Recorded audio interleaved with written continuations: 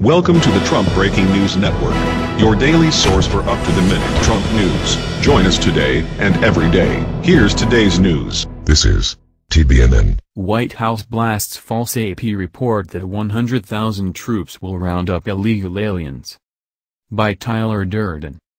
AP reported that according to a draft 11-page memo, the Trump administration is considering mobilizing as many as 100,000 National Guard troops to round up illegal immigrants. However, the White House quickly slammed the agency's report as false. In yet another leak-counter-leak example of spot the fake news, moments after the AP report hit, the White House denied everything.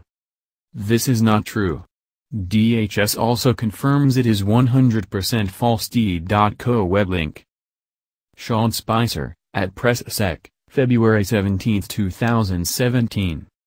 As reported earlier, see below, the AP said an unprecedented militarization of immigration enforcement would affect locations as far north as Portland, Oregon and as far east as New Orleans, Louisiana, according to the 11-page document, purportedly written by Homeland Security Secretary John Kelly.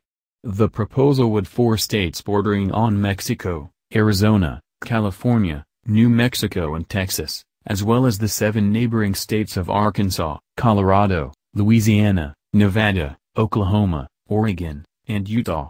Governors in the 11 states would have a choice whether to have their Guard troops participate in the roundup, according to AP.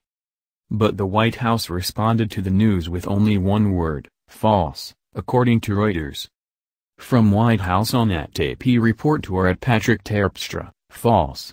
There is some forthcoming implementation guidance and nowhere is this in itpic.twitter.com web link. Justin Gray, @GrayJustin, February 17, 2017. Some have speculated that if indeed the AP report is false, it may be an attempt by the White House to ferret out the source of the leak. So until we wait to learn if that is the case, to those who are still trying to make sense of what news is real and fake at this point, we wish them the best luck. Earlier, in what was shaping up to be a relatively drama-free day, moments ago the AP reported that the Trump administration is considering the mobilization of as many as 100,000 National Guard troops to round up unauthorized immigrants. The move is part of an alleged surge in detention of illegal immigrants, as discussed last weekend. A draft memo reportedly obtained by the Associated Press outlines a Trump administration proposal under consideration to mobilize as many as 100,000 National Guard troops to round up unauthorized immigrants, including millions living nowhere near the Mexico border. If implemented, the impact could be significant. Nearly one-half of the 11.1 million people residing in the U.S. without authorization live in the 11 states, according to Pew Research Center estimates based on 2014 census data. Assuring it will be the most discussed topic over the coming long weekend, the 11-page document calls for the unprecedented militarization of immigration enforcement as far north as Portland, Oregon, and as far east as New Orleans, Louisiana. 4 states that border on Mexico are included in the proposal: California, Arizona, New Mexico and Texas, but it also encompasses 7 states contiguous to those 4, Oregon, Nevada, Utah, Colorado, Oklahoma, Arkansas, and Louisiana. According to the AP, governors in the 11 states would have a choice whether to have their Guard troops participate, according to the memo, written by U.S. Homeland Security Secretary John Kelly, a retired 4-star Marine general. While National Guard personnel have been used to assist with immigration-related missions on the U.S.-Mexico border before, they have never been used as broadly or as far north. The memo is addressed to the then-acting heads of U.S. Immigration and Customs Enforcement and U.S. Customs and Border Protection. It would serve as guidance to implement the wide-ranging executive order on immigration and border security that President Donald Trump signed January 25. Such memos are routinely issued to supplement executive orders. Also dated January 25, the draft memo says participating troops would be authorized to perform the functions of an immigration officer in relation to the investigation, apprehension and detention of aliens in the United States. It describes how the troops would be activated under a revived state-federal partnership program, and states that personnel would be authorized to conduct searches and identify and arrest any unauthorized immigrants. Requests to the White House and the Department of Homeland Security for comment and a status report on the proposal were not answered. The draft document has circulated among DHS staff over the last 2 weeks. As recently as Friday, staffers in several different offices reported discussions were underway.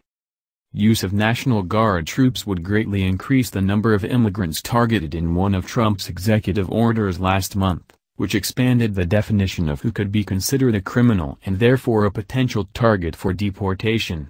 That order also allows immigration agents to prioritize removing anyone who has committed acts that constitute a chargeable criminal offense. Under current rules, even if the proposal is implemented, there would not be immediate mass deportations. Those with existing deportation orders could be sent back to their countries of origin without additional court proceedings. But deportation orders generally would be needed for most other unauthorized immigrants. According to AP, the troops would not be nationalized, remaining under state control. When contacted by AP, spokespeople for the governors of Arizona, Utah, Nevada, California, Colorado, Oklahoma, Oregon and New Mexico said they were unaware of the proposal, and either declined to comment or said it was premature to discuss whether they would participate. The proposal would extend the federal-local partnership program that President Barack Obama's administration began scaling back in 2012 to address complaints that it promoted racial profiling. The 287G program, which Trump included in his immigration executive order, gives local police, sheriff's deputies and state troopers the authority to assist in the detection of immigrants who are in the U.S. illegally as a regular part of their law enforcement duties on the streets and in jails. The draft memo also mentions other items included in Trump's executive order, including the hiring of an additional 5,000 border agents, which needs financing from Congress, and his campaign promise to build a wall between the U.S. and Mexico. The signed order contained no mention of the possible use of state National Guard troops. According to the draft memo, the militarization effort would be proactive, specifically empowering Guard troops to solely carry out immigration enforcement, not as an add-on the way local law enforcement is used in the program. We are confident, however, that most liberal Americans will not see it that way. Allowing Guard troops to operate inside non-border states also would go far beyond past deployments. In addition to responding to natural or man-made disasters or for military protection of the population or critical infrastructure, state Guard forces have been used to assist with immigration-related tasks on the U.S.-Mexico border, including the construction of fences.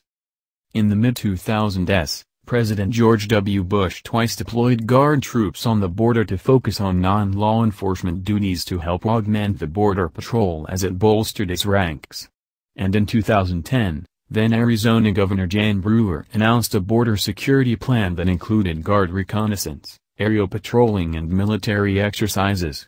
In July 2014, then Texas Governor Rick Perry ordered 1,000 National Guard troops to the border when the surge of migrant children fleeing violence in Central America overwhelmed U.S. officials responsible for their care.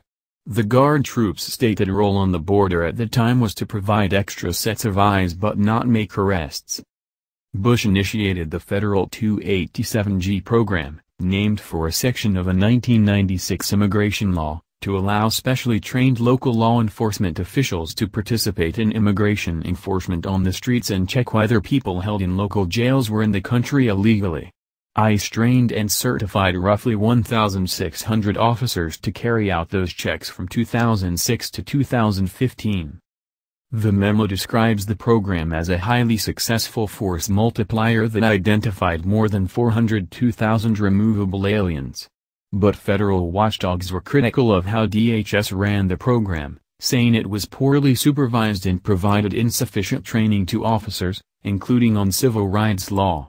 Obama phased out all the arrest power agreements in 2013 to instead focus on deporting recent border crossers and immigrants in the country illegally who posed a safety or national security threat.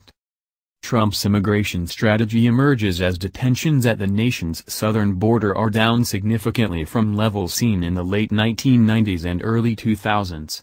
Last year, the arrest tally was the fifth lowest since 1972. Deportations of people living in the U.S. illegally also increased under the Obama administration, though Republicans criticized Obama for setting prosecution guidelines that spared some groups from the threat of deportation, including those brought to the U.S. illegally as children. As reported last week, according to initial reports, ICE officers arrested more than 680 people around the country in what Kelly said were routine, targeted operations. Advocates called the actions stepped-up enforcement under Trump. That's the news. Join us here every day. Be sure to subscribe and click the bell. See you next time. This is TBNN.